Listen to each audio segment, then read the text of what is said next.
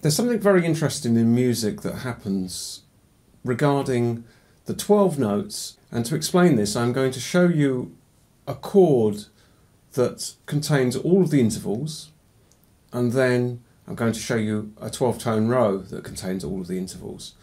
And this particular chord, which is known in guitar circles as the Hendrix chord, only has 4 notes, which is E, G sharp, D, and F double sharp. F double sharp being what sounds like a G natural, but actually, because the actual name of the chord is E7 with an added sharp ninth, which means that when you get to the octave, and there's an E up here, one note more in the scale would get you to your F sharp, and that would be your ninth, and then to sharpen that ninth, it's why it's called a double sharp. So you've got this chord, and you've got a very, very interesting. So as that's a G natural, you can obviously see that the tension between these 2 notes is what creates, you know, this interesting effect of this chord. But can you believe that you can get all of the intervals that are possible from this chord? So we're going to look at this in a little more detail now and see how you get there. And it involves compressing the intervals when they're larger than, say, you've got a D and an E here, and this D is nearer the octave E than obviously the lower E. So this one is actually a minor 7th. But there's another way of looking at it. So we're going to look at that now. Okay, so we now have our E7 sharp 9 up here. Very small.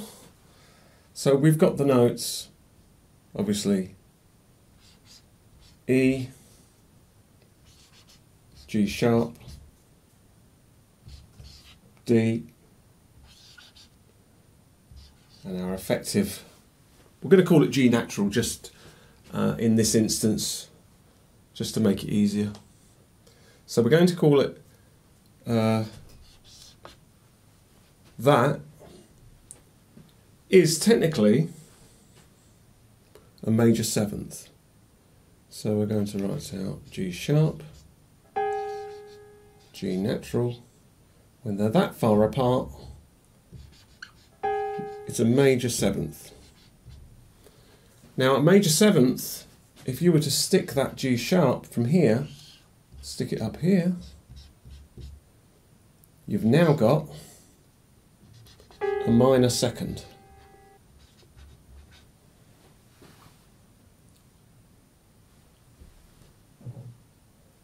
And then we've got our D and our effective G natural, and that is a perfect 4th. So far we've got a minor 2nd,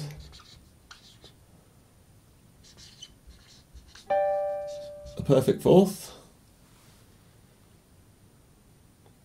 Next we've got a G sharp and a D, and that is our tritone. That's going exactly intersecting the chromatic scale. If you had a D down here in theory, that would intersect the octave at exactly the middle point. So you think of it like a mirror, really. So that's our tritone. In other words, a diminished 5th. So we'll write that up here.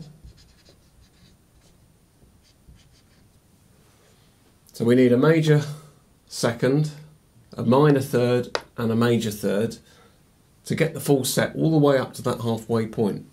Okay, so we got the E and and the G sharp, this interval here. That's a major third.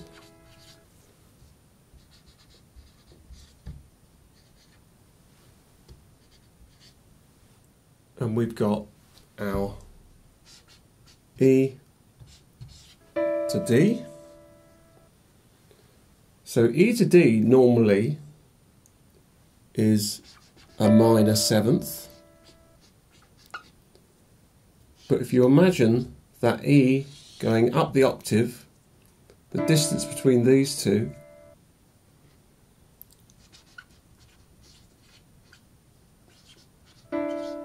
is major second. So we've got our minor second and we've got our major second. We're just looking for a minor third now. Now that E to the G natural, which really is the F double sharp. If you imagine that there's an E up the octave, so that's the 8th note. So this really is, if we're being really pedantic, it's a minor 10th, which is the same as a minor third.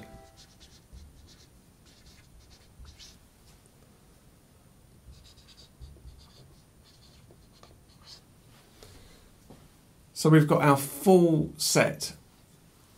Now, if you take this set here up to the diminished fifth and you say, do we have a perfect fifth? Well, our perfect fourth, if you add the D here, the interval between G and D is a perfect fifth. So we've got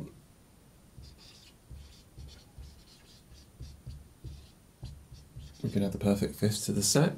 Do we have a minor sixth? Well, when you invert some chords, obviously, you can then start to say, well, what happens when you put, you know, let's say an E on top of this?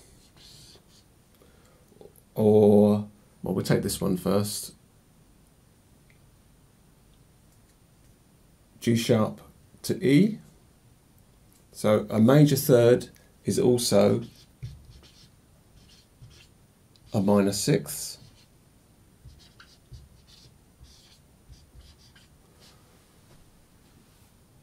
Now we're looking for a major sixth. Our major sixth is derived from here because if you've got E to E, which is the octave, and E to G natural, which is our minor 10th and minor third, then to generate a major sixth, you need to go from the G natural all the way up to the E here. And there is your major sixth.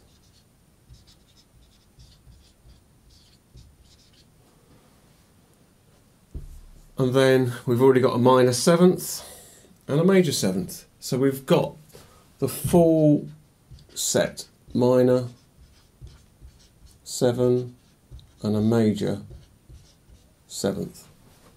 So we've got an absolute full set. So that's pretty incredible really, from just these 4 notes of this chord to generate all the intervals.